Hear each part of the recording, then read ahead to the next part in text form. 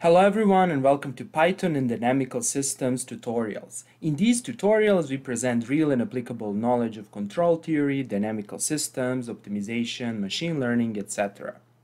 In this tutorial we explain how to generate phase portraits of dynamical systems in Python.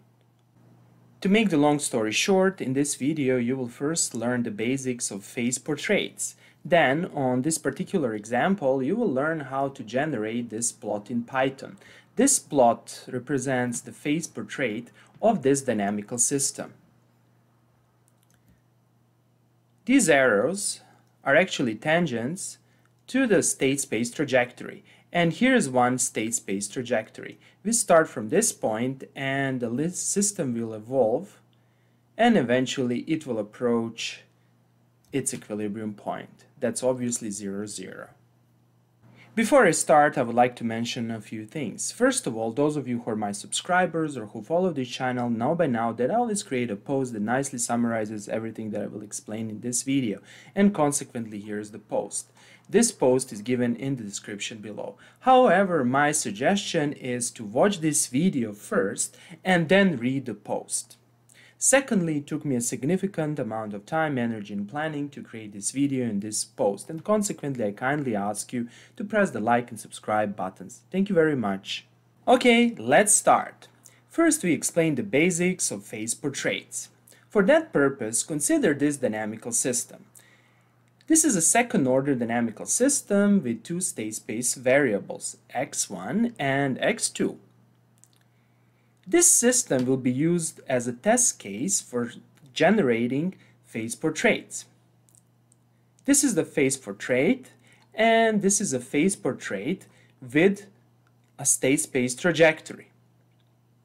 Let us explain the basics of phase portraits. Let us consider this general form of a dynamical system. This is the first state space equation and this is the second state space equation. Now the question is, what is x dot?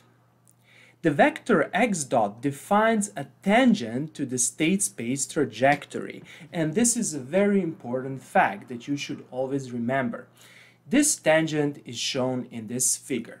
This is a state trajectory, this is the current state of the system, and x dot is the tangent. That is, this is a tangent to the state trajectory.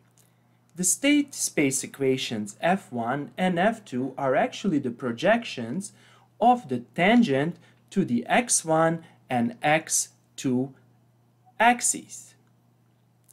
Now, this important fact can give us an idea on how to construct the phase portrait of a dynamical system.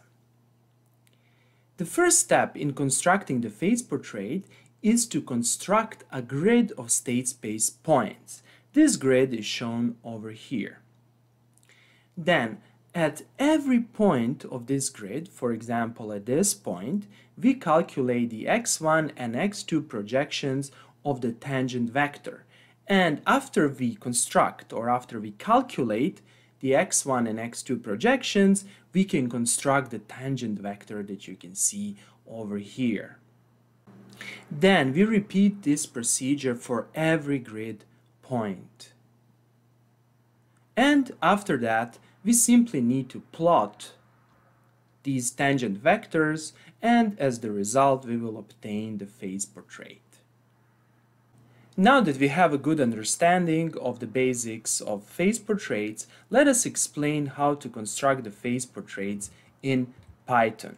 Over here you can see the code I created that creates these graphs. That is, that creates the phase portraits graphs and that simulates and plots the state trajectory on the phase portrait graph.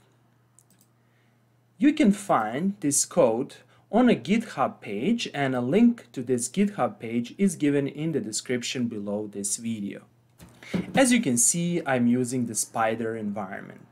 I'm using the spider environment mainly because of this fact. You can simply select a piece of code and you can evaluate that piece of code. And furthermore, in this window you can see your workspace and the current messages. For example, you can type whos to see your workspace, and over here you can also execute Python commands. Spider resembles MATLAB, and that's why I like it very much. The first step is to remove all variables. You can do that by clicking over here, and as you can see by typing whos, our namespace is empty. Then we need to import the necessary libraries. We import the plotting library, then from scipy integrate we import odeint. This function odeint is used to integrate a state space model, that is, to numerically solve differential equations. And finally we import numpy. The next step is to write and to define a Python function that implements our state space model. Here's the function that implements the right-hand side of our state space model. This function accepts x, and x is an array or a vector of state variables, and it returns x dot. To repeat, this function corresponds to our state equations. x1 dot is minus x1 minus 3x2, and x2 dot is 3x1 minus x2. And you can clearly see over here that the first equation is minus x0 minus 3 times x1. And here you should keep in mind Python indexing. Indices in Python start from 0. Consequently, x of 0 corresponds to x1, and x of 1 corresponds to x of 2. The next step is to define a grid of points at which we will compute tangents. For that purpose, we will use the mesh grid function. I created a video on how to use this function in Python, and I will briefly go over the basic procedure. First of all, you need to define two arrays, x0 and x1. That is, you need to define x and y coordinates of the grid. And over here I will change this code and I will put 4 points over here. So let's see these two vectors first. Of course, I need to evaluate everything and I need to execute, and after that I can see my x0. So here's the x0. It's basically a numpy array that starts from -2 and ends at 2, and there's 1, 2, 3, 4 points. So let's see x1. Here's x1. It starts from -2 and goes until 3. Let us change this value to 5, for example, and let's see the result. You can see x0 and you can see x1. Okay, cool. The next step is actually to create a grid. To create a grid, we call this function mesh grid. Let's see what is the output of this function. This function produces two matrices. The first matrix is x0 and the second matrix is x1. Let us analyze the rows and columns of this matrix. x0, to explain the structure of these matrices, next to these matrices I constructed the corresponding grid. This grid consists of 1, 2, 3, 4 points in the x1 directions and 1, 2, 3, 4, 5, that is 5 points in the x2 direction. The mesh grid matrices x0 and x1 define the coordinates of the points. For example, this point over here has coordinates x0 of 0, 0 and x1 of 0, 0. And as you can see over here, this coordinate is given over here, that is, it's equal to -2, and this coordinate corresponds to this coordinate. For example, I'm going to erase this for a second, not to blur the main ideas. This point over here corresponds to this value of x0 and this value of x1. On the other hand, the point given over here corresponds to this value of x0 and this value of x1. Now that we know how to construct the grid in Python, let's see how to construct the projections of the tangent to the state space trajectory. To do that, we need to define two matrices. The first matrix is dx0, and this matrix will store the x1 projections of the tangent vector, and the second matrix will be dx1, and this matrix will store the projections x2 of the tangent vector. That is, these matrices will store the projections at the corresponding grid points that are shown over here. In this double for loop, or better to say in this nested for loop, we go over these points, that is, over the coordinates of these points that are in discrete time represented by index shape 1 and index shape 2. We iterate first over rows and then we iterate over column. Then, at every point, we need to compute actually the right-hand side of our state space model. And we do that by calling the function dynamic state space. Remember, the dynamic state space is given over here. We send for x these values corresponding to these grid points, that is, the x1 and x2 projections of these grid points, and we simply return the value of dx over dt.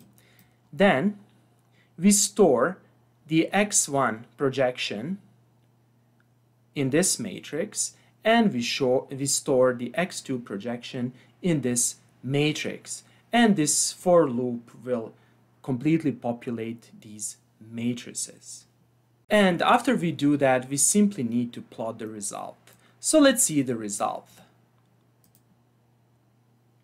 And here it is. Here is the result. And you can see that this is a quite coarse phase portrait. This is because here I have only 4 points in the x1 direction and 5 points in the x2 direction, and consequently I'm going to increase the number of points. For example, let's do 20 and 20, and let's see the result. And here is the result. It's a very beautiful phase portrait. The next step is to sketch one state space trajectory on top of this phase portrait. For example, we can start over here and we need to integrate our state space model. That is, we need to solve the state space equations. And this will be our state space trajectory. To do that, we can use the function odeint. I made a video on how to use this function, and it's pretty much straightforward. First of all, we need to define the initial state. In our case, we're going to start from -1, -1. -1, -1 corresponds to the point over here. Then we need to define the simulation time. It's simply an array starting from 0, ending at 2 with 200 time steps.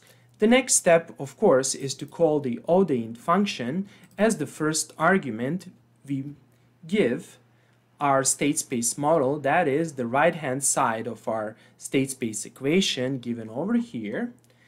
The next input argument is our initial state, and the final argument is the array representing the discrete time simulation points. Let's execute this and let's see the output. Here's the output. We can see that the output consists of two columns. The columns correspond to states x1 and x2, and the rows correspond to the discrete time instance. And finally, let us plot this state space trajectory by executing this piece of code, and voila, here's our face portrait. This graph looks very beautiful. Okay, that would be all for today. I hope that you liked this video. If you like the videos I create, please press the like and subscribe buttons. Thank you very much and have a nice day.